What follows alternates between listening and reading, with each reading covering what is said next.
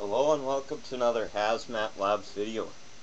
Today we will be mixing hydrogen peroxide and bleach to make oxygen gas and salt water.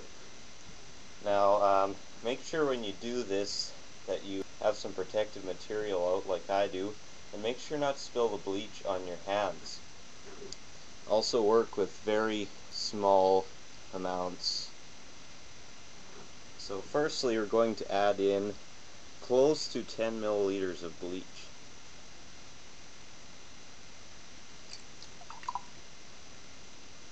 Now, we're going to take a funnel. We're going to put a balloon on the end.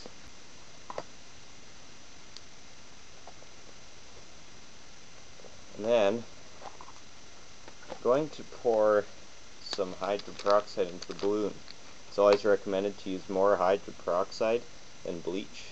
So have about double the amount of bleach you have in hydrogen peroxide. So now what we're going to do is take off the balloon. I'm going to carefully put it over top of the container. I'd suggest having a second hand to help you do this. And also just before I do this, make sure that your container has a wide enough top so it will stop the balloon from coming off, and it might have some things sticking out.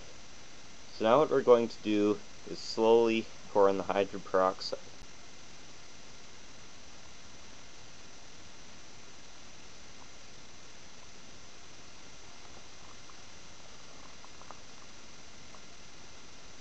Okay, so we got a bit of leakage out the sides here.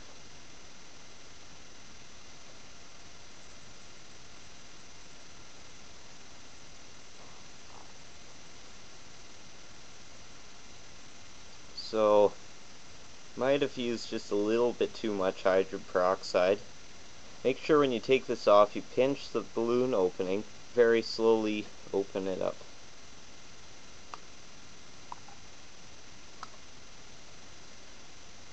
Okay, so we got some oxygen gas in the balloon.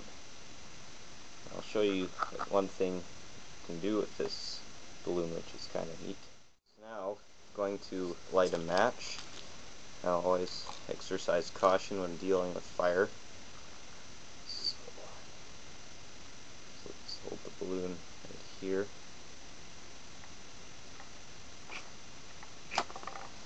Okay, so we got our match. Just be careful not to burn yourself. Now just slowly let out the oxygen. See, it burns a lot more vigorously.